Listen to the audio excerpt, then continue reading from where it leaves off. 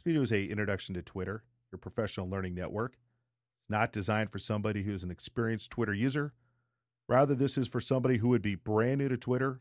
I'm going to go through the basics, what Twitter's used for, why we'd use it in education, what a tweet is, what a hashtag is, what all the fuss is about. Really, hopefully by the end of this video, you're going to feel confident to engage Twitter and develop your own personal learning network and your own professional development. So what is Twitter? Twitter is a messaging service limited to 140 characters. It's about as long as a headline. It's easy to write, easy to read. If you are writing tweets, really have to think about what it is you're saying. It's public. You are throwing it out there. Here's what I have to say. It's opt-in, which means that you choose to follow somebody. When you opt into somebody's feed, their tweets will show up in your home feed. If you're a Twitter user and you are actively tweeting, you're going to hopefully have people follow your tweets, which means you need to be interesting.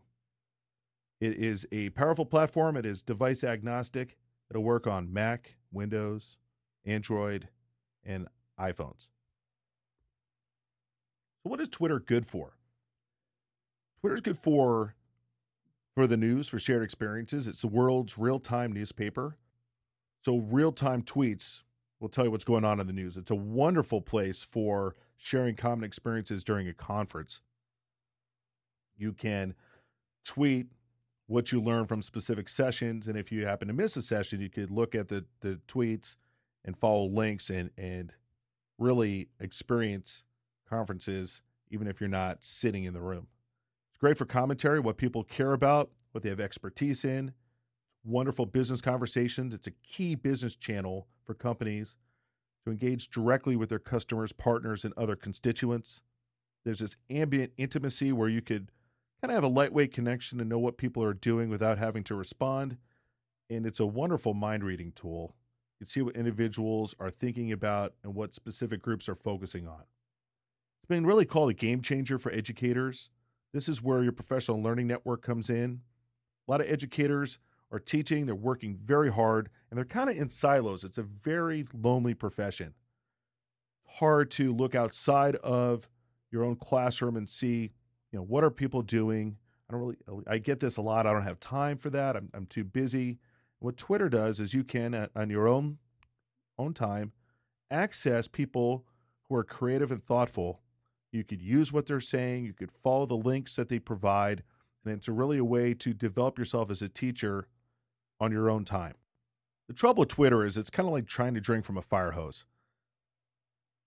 Overall, Twitter, there's millions of tweets a second. So on your feed, if you follow a number of people, you're going to have a lot of tweets showing up. How do you deal with that? It's very overwhelming, especially for new users. So what Twitter does, they have something called hashtags, which helps you organize these tweets. The first thing you really need to know, nobody expects you to read every single tweet in your feed. It's just impossible. And once you kind of embrace that concept, Twitter gets a lot easier to deal with. So what are hashtags? Hashtags are this little number symbol followed by some words. And what that does is it categorizes tweets within Twitter. You could reduce this fire hose to a trickle, make the unmanageable manageable. There are a lot of education hashtags out there that you can follow. And if you follow them, what's going to show up, for example, if you do hashtag SS chat, social studies chat, all tweets that have to do with that subject are going to show up. So it gets rid of all extraneous tweets and it makes your searching much more focused. Now, let's take a look at what is a tweet. And I'm going to go through kind of the anatomy of a tweet here in a few slides. First thing you see is this tweet. This is a tweet I tweeted out during the NCCE conference. The first thing you'll see is my Twitter handle. So it gives me my name and then @MattRosenberg3. I put my name in there because I'm using this for professional development. I want people to be able to find out who I am. So there's my Twitter handle, @MattRosenberg3. The @ symbol in Twitter refers to a specific person. You could use that to message somebody, to follow them.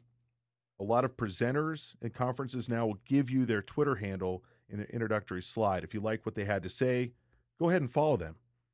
The next part of a tweet is the actual body of the tweet. You only have 140 characters. This is where the magic happens.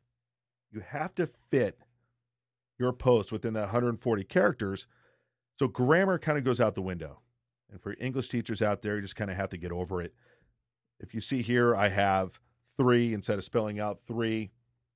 I'm not going to use proper English or grammar because I'm trying to fit in what I need to say to let people know here's what I got going on. So I have a great post with slide decks attached, 3 presentations about Google and Ed.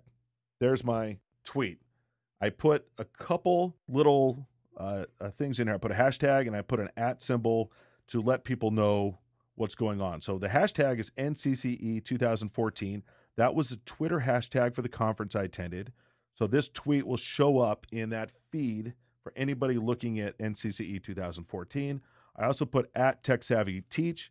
That was the gentleman who's a really talented teacher and education technologist. That's his blog.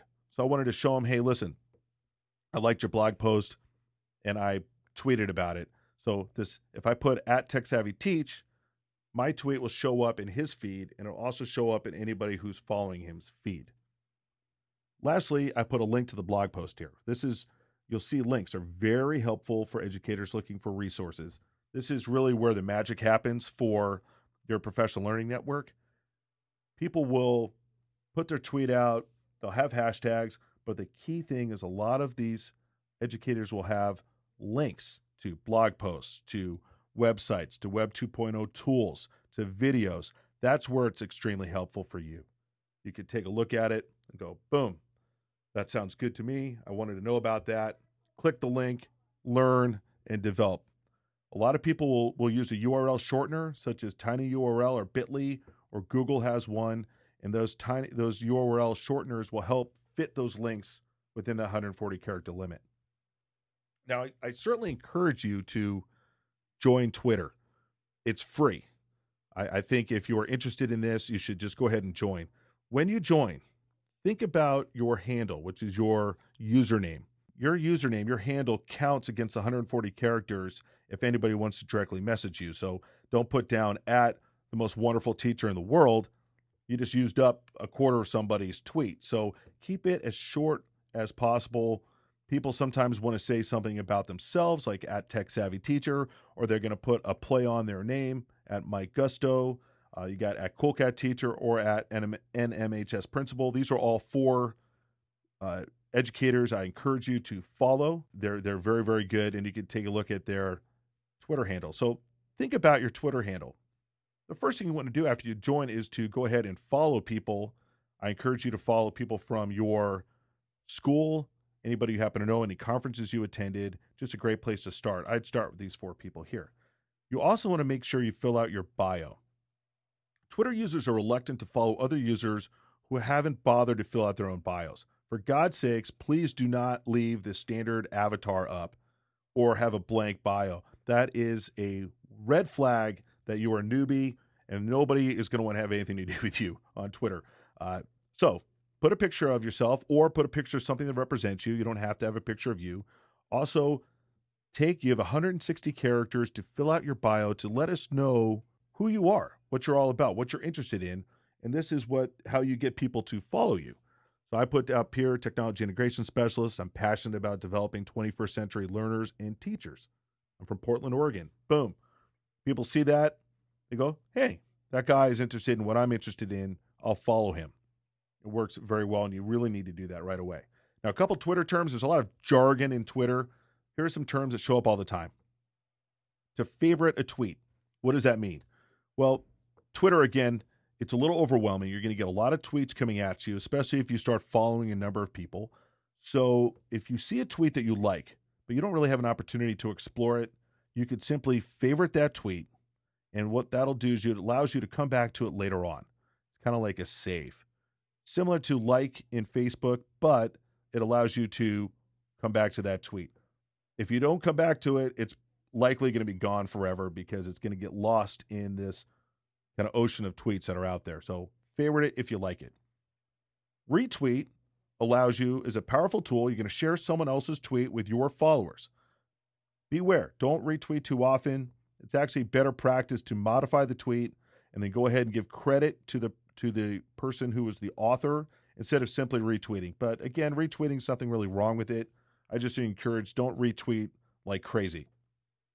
An MT is a modified tweet. It allows you to modify an existing tweet, and that's really the better way to go. Take what you liked about somebody's tweet, change it, explain it, give them credit. So at Matt Rosenberg 3, if you modify one of my tweets, and away you go. You go MT at Matt Rosenberg 3, and then away you go. And that just shows people that you're really thinking about it. Now, again, Twitter's sometimes hard to wrap your head around. A lot of people, when they first look at it, they just don't get it. So I encourage you to just kind of learn by watching. If you don't even want to join, you can go to TweetChat. TweetChat is a website that allows you to monitor hashtags without actually being on Twitter. So you can go to TweetChat and type in the hashtag EdChat or hashtag EdTechChat or hashtag SSChat. And then all the tweets for that hashtag will show up. And it just allows you to monitor. Can't take part in it, but sometimes it's a great place to start. There are global education chats out there. Again, if you simply go to Google and type in education chats or education hashtags, you're going to get list after list. Some of these chats are specific time and place. For example, there might be Sundays at 7 p.m. Eastern. If you go on to that at that time period, you'll see an active conversation going on between education users who are really asking themselves questions, talking about specific topics. This is where a lot of the magic happens. If you don't want to necessarily take part in that, you could simply, they call it lurking in the background. That's perfectly acceptable, but I encourage you to take part in the conversation. TweetChat, again, is a great place to start. Twitter, again, obviously there is free speech, but there's a couple things you want to do or not do to really make your experience as professional as possible. Be helpful, be nice. Don't be sarcastic or snarky. Don't be political, and be positive. I encourage you to have a professional Twitter account and then a personal Twitter account. I am never political in my professional account simply because I think it's unprofessional to be political as an education professional, if you follow that. So you're really using Twitter as education to develop your professional learning network or personal learning network. Politics doesn't have anything to do with that. So leave that at the door. I think it's a big turnoff for people. People in Twitter tend to be very positive place, very excited, and I think if you lean towards that, you're going to be in great shape, and you're really going to get a lot out of Twitter. Now, I hope you enjoyed this short video. This is a haiku deck. I will give you a link to the haiku deck right here on this blog. Tweet me at Matt Rosenberg 3. Let me know how it's going and anything I could do to help you get involved with Twitter. Thank you.